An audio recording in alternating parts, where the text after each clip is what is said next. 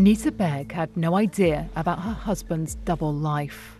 I realized something was wrong that same day when I couldn't get hold of him. He said that he was going to do one more errand for the Norwegian military intelligence in Moscow. 2 weeks later, he disappeared. Now others in this border town have claimed agents tried to recruit them too. How many times did the Norwegian intelligence agency approach you? Maybe close to 10 times.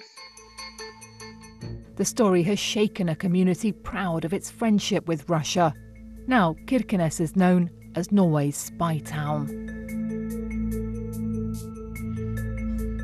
Anita Berg is battling to put a brave face on things, but she's devastated. In northern Norway, she tells me how in December 2017 she saw her husband off to Moscow to meet friends. Then he vanished. 3 frantic days later, she learned he'd been arrested as a spy. In a Moscow court, Frode Berg eventually confessed that he'd been working as a courier for Norwegian military intelligence. He's been sentenced to 14 years. The ones I'm truly angry at are Norwegian intelligence. They should have taken one of their own. But they took him, and they've broken him, and also broken a whole family. Frode Berg was employed by this border commission in Kirkenes for many years, and he was a frequent traveller to Russia. It started in 1970. It was after he retired, though, that he agreed to deliver envelopes of cash and instructions to a Russian source for Norwegian intelligence. It seems they wanted data on Russia's atomic submarines. Frode Berg did confide in one person. Trina tells me that she knew of secret calls and meetings in Oslo, and that her friend felt under pressure to be a patriot. He had told them he didn't want to, but they really had let him understand that it was important. And they had asked him several times if he did not want to be a good Norwegian. People in Kirkenes think that they should not be asked to do these favors, exactly because we're on the bridge to Russia. Kirkenes has been forging good relations with its Russian neighbours ever since the USSR fell apart. But this remote borderland is clearly sensitive territory for both sides, especially as political and military friction has grown again. That's easy to see over in Russia. This whole route up here in the far north of Russia is a mixture of this really quite beautiful rugged landscape and military installations. There's bases, there are military trucks, all just a reminder that we're not only on the border of Russia and Norway, but Russia and NATO as well. Even so, that border is still open for local residents to cross without a visa. So whilst Russians head to Kirkenes for the shops, Norwegians flood the other way for cheap fuel. Yeah, it's under half the price. So it makes it worth coming yes, here? Yes, definitely. Lots of people do it. And do you have any Russian friends at all? No, not at all. You've never spoken to any Russians? No, only the cashier. Nikol is Russia's version of Kirkenes, a short drive across the border. It's run down, twin town. They're just as keen on cooperation here, though. Their wealthier neighbours are helping to clean up these emissions. And Norwegian cash even helped build the only church in Nikol. The latest plan is for an art object to celebrate years of friendship. Cheers for the cooperation. Tatiana refuses to let suspicion cloud all this, even though her last project with Frode Berg was cut short when he was arrested. You find a lot of this kind of thing up here too. Norwegians singing classic Russian rock, making music and winning friends in Russia. And it seems to work.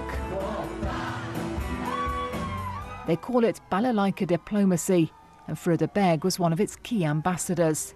That's one reason his arrest was such a shock.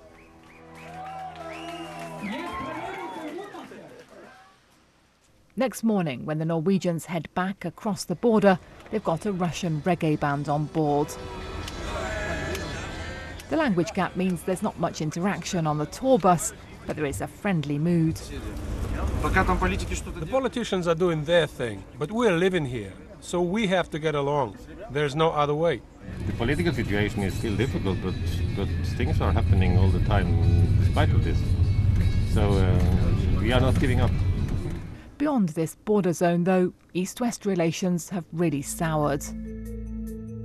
Back in Kirkenes, there are fears that pressure on their way of doing things is rising. This place is weird. It's nearly the middle of the night and it's still light here, like daytime. And it's a really small community too, a tiny town. It's hard to imagine how anyone kept such big secrets here. And yet there was a really murky spy drama right here in Kirkenes.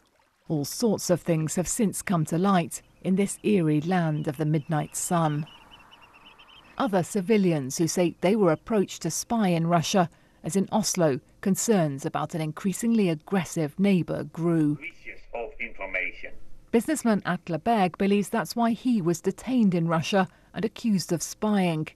He tells me Russia's FSB knew that Norwegian intelligence had tried to recruit him, just like Frode Berg. They came to my home place several times and tried to engage me. But I denied. I said no. And I said again and again and again the same.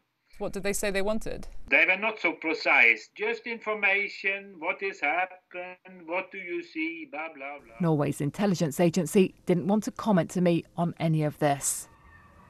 The cultural diplomacy hasn't stopped. And in Kirkenes, it's concert time at the Ritz.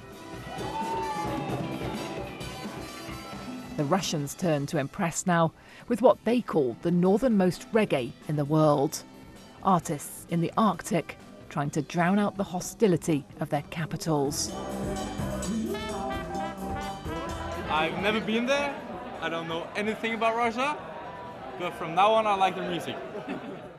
Norway's government says only that it wants to see Frode Berg return home here. It won't comment on the talks underway for that. And caught in the middle of it all is Frode Berg's family. Anita describes a life on hold, waiting for rare calls from a Russian prison. It's tough, it's exhausting, and it doesn't get easier. You just get more and more exhausted. What do you want them to do? Everything. The government should do everything they can, and they should do it fast. Her great hope now is that Russia's president will pardon her husband, perhaps agree to a prisoner swap. Her great fear that any political deal in this climate will be painfully slow.